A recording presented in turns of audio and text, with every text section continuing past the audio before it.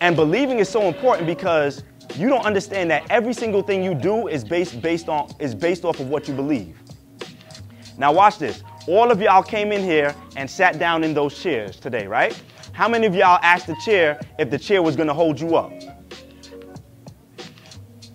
None of y'all asked the chair if it was going to hold you up, right? Why? Because you already believed that the chair was going to hold you up. So you just immediately sat down on it, right? Because your belief controlled what action you was going to take.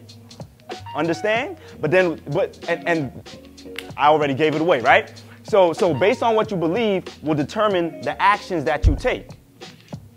And so if you believe that it can happen, if you believe that something is achievable, you're going to do that thing, correct? If you don't believe, the question was asked before we started by my man, what was my friend's name?